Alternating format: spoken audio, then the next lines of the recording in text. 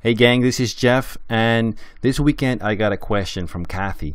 Now Kathy had seen the recap images David Anderson does for the weekly challenges, and he does this thing where he does a wireframe around basically a screenshot of a challenge, and she really liked that, and she said, "Is that a storyline feature, or how do I get one of these?"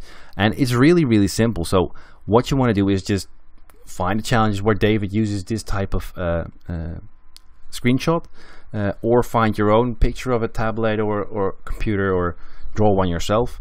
But you can, if you like this, just copy it,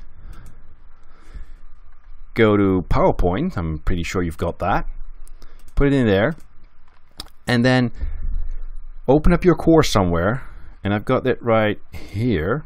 So this is my course, and I want to take a screenshot of that. Now I can do just press print screen, but in PowerPoint there's also the insert screenshot feature, and it actually takes a look at windows you've got open, so I can just click that and I've got my screenshot. So that's pretty convenient.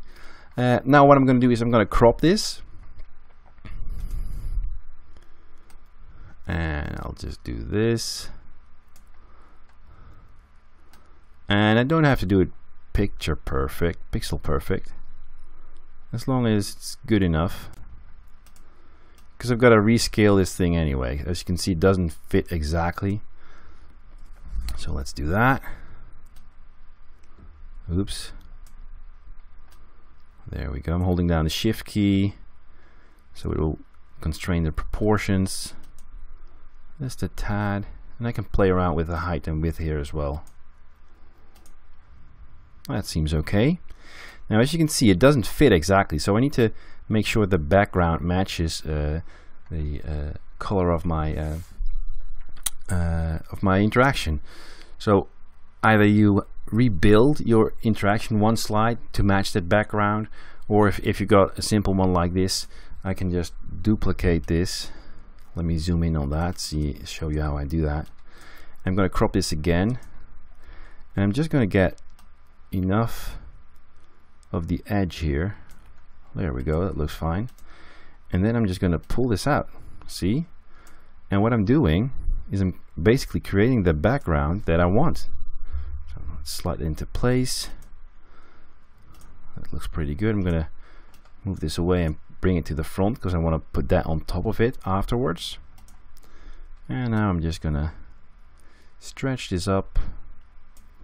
And again, I can play around with these as well. So this is a little too much.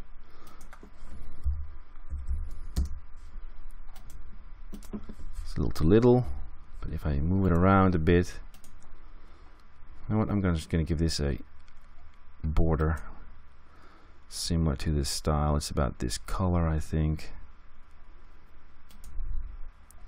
Make it a little thicker. So I'm just going to play around until it matches what I'm seeing here. So that looks about right. Now I'm going to put this right in the middle.